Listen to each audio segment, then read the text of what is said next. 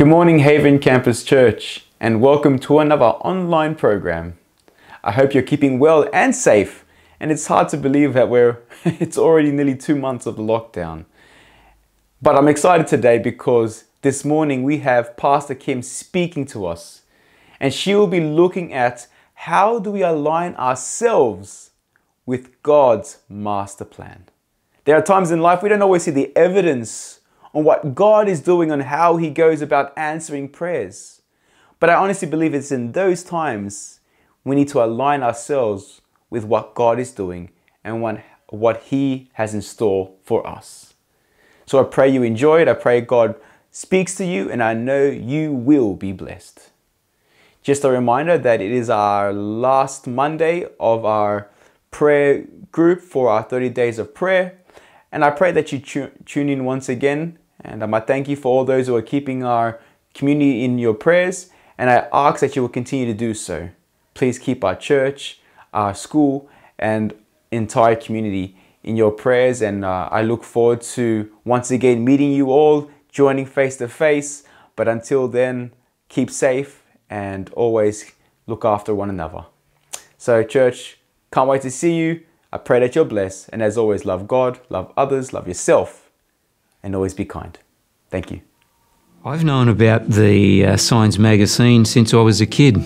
My parents used to send it to people that they knew. When we were young, we'd arrive home from school, and it'd be the race to get to the mailbox. We'd open the mailbox up if I got there first or my sister, and there would be the big envelope with Signs of the Times. One dream that I had was, wow, if I want to be a writer, like writing and working for the church for Signs of the Times would be an amazing thing. It would be a privilege and an honour. Signs has got a really long history in Australia. I think it was 1886, and so, that's 130 plus years. This magazine, I would say, is the church's premier evangelistic outreach tool. It's a sharing magazine to share Jesus with our friends, neighbours, families, workmates. The world that we're living in now is full of hurt people and full of pain. The type of articles really speak into some of the issues that our society is actually facing at the moment. We did some research at Adventist Media, and we saw that people are afraid of being too pushy. They don't want to offend their friends or family members by talking about Jesus. And we kind of go, oh, well, people have got different views and perspectives, should we be sharing Jesus? And so Signs is a really non-confronting way to share a Christian worldview. The church has various magazines that people consume. But Signs of the Times is one that is designed specifically for the community. And I know that there are various ADRA op shops and other Adventist businesses that have signs on display. But it's also seen on the Spirit of Tasmania. It's seen in airports around Australia. McDonald's. People are sponsoring them to go into McDonald's. The problem is it's hard to sometimes get those projects renewed, and the people at the project don't want Signs to stop. We receive various donations on a regular basis of people who can't get out and put it in the letterboxes or can't leave it in different spots. But they give us a donation because they know we're distributing to places they can't go. Signs of the Times ministry needs your help. If you make a donation this month to Signs of the Times, it'll go to a project where Signs magazines are there, ready for the public to pick them up and to read about the good news of Jesus. Look, I would encourage every Seventh-day Adventist church person to consider being involved in Signs ministry and donating. Even if you don't use it personally, there are places and projects where the Signs magazine is going out. And so the story of Jesus that we see in the Signs, we're spreading light everywhere. We can be confident that the message of Jesus is actually being seen in the Signs magazine because He said, I am the light of the world. Signs is a simple method of sharing Jesus.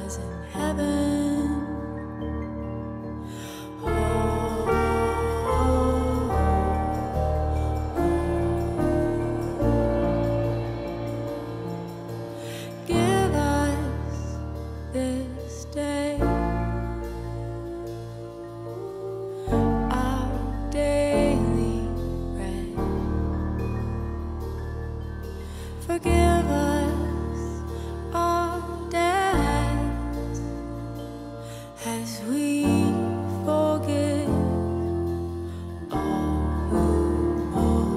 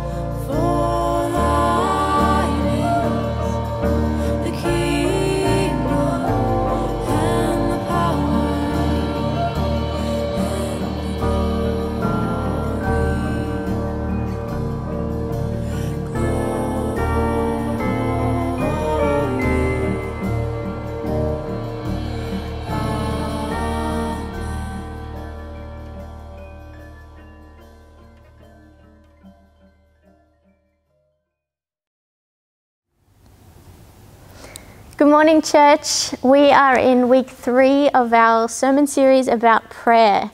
And this morning I want to talk about the concept of aligning ourselves with God in prayer. And also about the idea of faith. Because let's face it, if we don't have faith, then prayer is pretty much just talking to ourselves, right? So we can't really have a prayer life if we don't have faith. But what is faith? And how do we find faith? And how do we grow our faith? And how does it bring us closer to God? Before we get into it, I just want to pray. Dear God, thank you so much that we can be here this morning to learn more about you. And God, I just pray that you will speak through me and that your truth will come through. In Jesus' name, amen. So, when it comes to prayer, sometimes we struggle with verses like Matthew 21 verse 22. And it says, you can pray for anything, and if you have faith, you will receive it. And we read that and we think, okay, so I didn't get what I prayed for, so maybe I don't have enough faith. And somehow we've formed this view of faith as almost being like brownie points. Like if we have enough of it, then we'll get what we want. But that's not how faith works. That's not what faith is. That's why Jesus says that we only need faith the size of a mustard seed in order to move mountains. So how can that tiny bit of faith be so powerful? In 1 John chapter 5, verse 14 and 15, it says, this is the confidence that we have in approaching God, that if we ask anything according to his will, he hears us. And if we know that he hears us, whatever we ask, we know that we have what we asked of him. So how do we have this confidence? When we pray according to God's will. But how can we know what God's will is? In Romans chapter 10 verse 17 it says, consequently faith comes from hearing the message, and the message is heard through the word of Christ. You see, this confidence comes from knowing the will of God, and that knowledge comes from hearing the message through the word of Christ. Through reading our Bible, we can get to know who God is, what his character is like, and that's how we learn about what his actual will is. For example, the Bible says in Micah 6 verse 8 that we should seek justice, love mercy, and walk humbly with God. So say we're dealing with a situation at work and we have to make a decision on how to handle what seems like an injustice. Now, we know that it's God's will for us to seek justice, right? So we can pray for God to show us where that justice lies, who we need to speak to in order to sort this issue out. And it also says to love mercy. So we can ask God to help us to show mercy to the people that are involved, maybe even the people that are causing the injustice. And in that way, we're aligning ourselves with God's will, which means that we can have the confidence in knowing with certainty that He will answer those prayers. And this is what builds our faith. But if we didn't hear that message and that instruction from the Word to seek justice and love mercy, then we'd just be guessing, really. So we wouldn't be able to come to Him with that same sort of confidence. Make sense? So, having faith doesn't mean acting on what God can do, because God can do anything. But it's responding to what He has said that He will do. Like Peter, when he walks on the water and he sees Jesus and he's like, Jesus, tell me to come out onto the water. And so Jesus says, all right, come. And he walks out. But if Peter had just walked out because he wanted to, I doubt he would have gotten very far. We see that as soon as he starts to doubt, he actually starts to sink. You see, we can't just copy the faith acts of others and expect to see the same results. If it's not what God wills for us, then it's not going to happen the same way. You know, we see other people that get that job or move to that place, or they get engaged or have a baby, or they just have that breakthrough, and we think, yes, that's what I need. God, please give me that. And then when we don't hear a yes, we think, okay, I just need to do the same things that they did, and then it'll happen for me too. But then when it doesn't happen, we blame God, or we blame life for our failure. But the real reason was that we didn't make any effort to connect with God and align ourselves with His actual will for our lives. In John chapter 15, verse 7, it says, if you remain in me and my words remain in you, ask whatever you wish and it will be done for you. So when we are striving to abide in Him and align ourselves with God's will, then we can be confident that it will be done. Now, I know that some of you are probably thinking, okay, so I need to read my Bible more. But I've tried that and I just can't get into it. I never feel like it's really speaking to me at all. I have a lot of people that come to me and they're like, how do you get into reading the Bible? I just keep opening it and nothing really jumps out and it doesn't make sense, and so I just get bored. And I think sometimes we think that just opening the Bible and just pointing to a random verse is how God is going to speak to us. And sure, God can do that, and sometimes He does, but not usually. He wants us to use our brain. He doesn't want us to just be spoon-fed. Now, I'm not saying that you need to know where everything is in the Bible either. Lots of people feel intimidated or overwhelmed that they don't even know where to start. And sometimes I feel like that too. But you know what I do? I Google it. I know it doesn't sound very romantic, but stick with me. When I'm struggling with something and I really need God to speak into it, I'll Google, what does the Bible say about guilt or grief or loneliness or whatever it is that I'm going through? And then it will come up with heaps of verses and chapters in the Bible that talk about these things. And it's an awesome way to just get started. And then I start reading in those parts of the Bible, and then usually God just guides me from there. And He shows me verses that speak exactly to what is going on in my life and what I'm going through. But you don't need to feel guilty or embarrassed for not knowing off the top of your head where to find those things. We're not all theologians. If God wants to use or needs to use Google to help you, he will. All he asks is that we seek him.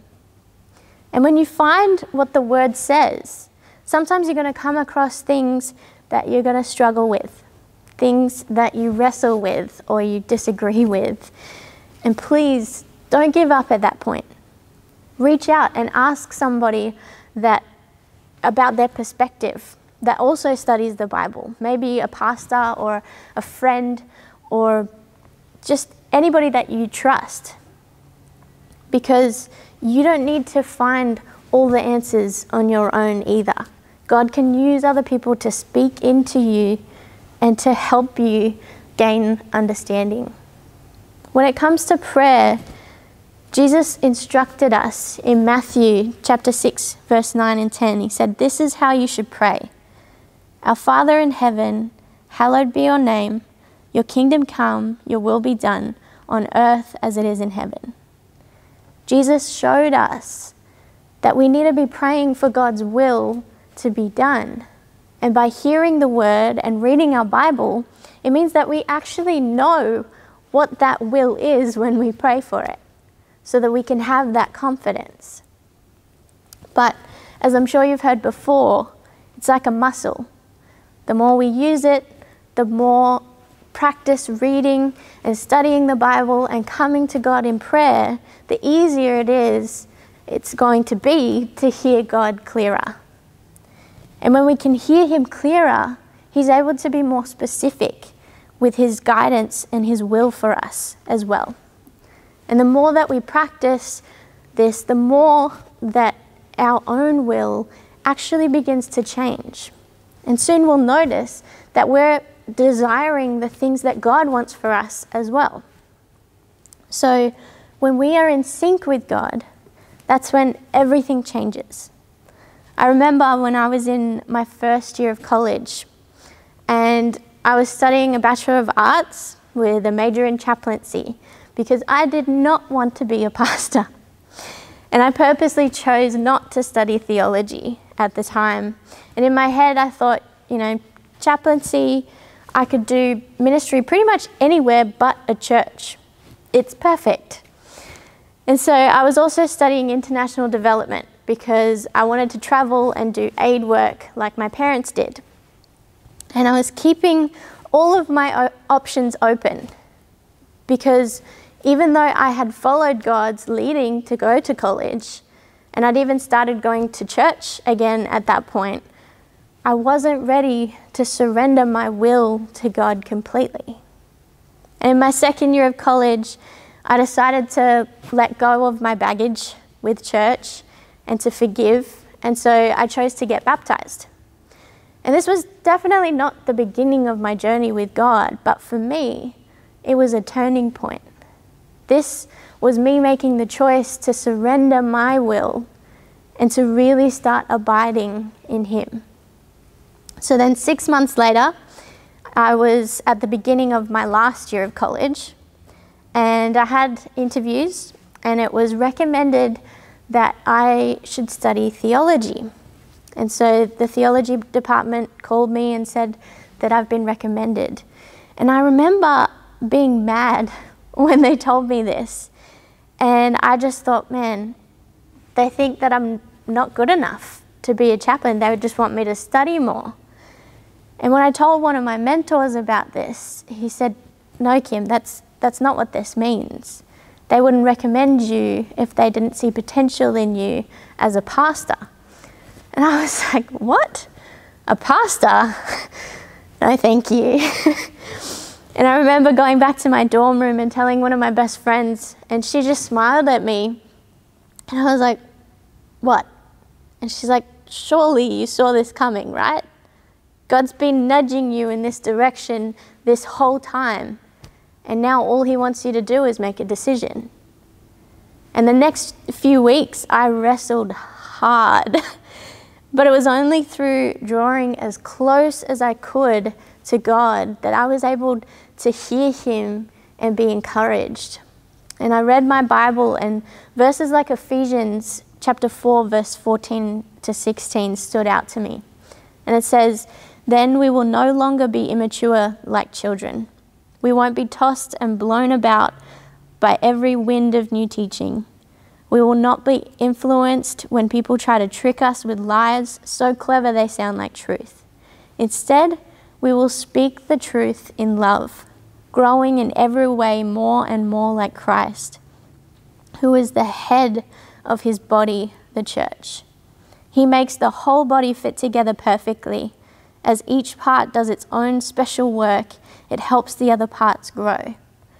So that whole body is healthy, growing, and full of love.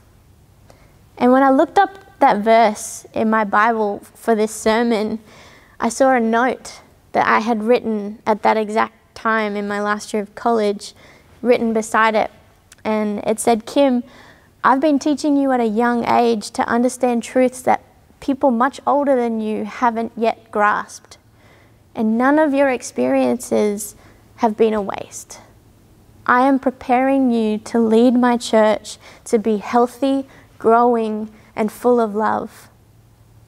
That's what I felt like God was saying to me at the time through his word. And he wanted me to say yes to this offer to do theology and to learn more so that I would be able to discern truth better. So at that point I said yes, and that's when everything changed. Doors opened and God led me here, and now I'm studying theology at the same time as doing what I now realize is my dream job, and I couldn't imagine doing anything else. But what I'm saying is that when we surrender our will to God and allow his will to be our own, that's when we see amazing things happen. Because we know that his plans are good and his power is able to accomplish more than we can ask or even imagine. Now, don't get me wrong, it also means that you're going to be stretched and pulled out of your comfort zone, because he doesn't want us to stay there. There's no growth in our comfort zone, but he uses those experiences to teach us to trust him and to prove his faithfulness to us. In Romans 12, verse 2, it says, "Do not be conformed by the pattern of this world," as in, don't let your own will and future be shaped by how the world defines success and direction, but be transformed by the renewing of your mind. This transformation comes and happens by the Holy Spirit, and through the Word of God, and through relationships as well. In Romans 8, verse 6, it says, when we allow the Spirit to direct our mind, it leads us to life and to peace. We can live in peace, knowing that we are making wise decisions. Peace in knowing that we are following a God that only wants the best for us and can see way more of the picture than we can. You know, when I'm really struggling and I feel like I can't stop dwelling on it, it's happened quite a few times during lockdown, but I'll actually speak this verse over myself. I'll just say, Spirit, take control of my mind and lead me to life and peace. And it just changes my whole perspective, because sometimes we have to be in this constant surrender to hand over our will and our worries so that in our weakness, his power is made perfect. So this morning, I want to encourage you to start making time to abide in him. Pray and present your struggles to him, and then allow him to speak through his word to you. Prayer is not meant to be a one-sided conversation. He wants to speak to you, but we need to open our ears in order to hear it. Let's pray. Dear God, I just thank you so much that you are always with us. And so, Lord, I pray that you will teach us to press into you, to draw closer to you, and to look into your word and what you have already spoken to us. Lord, I thank you that you do have a plan for each and every one of us.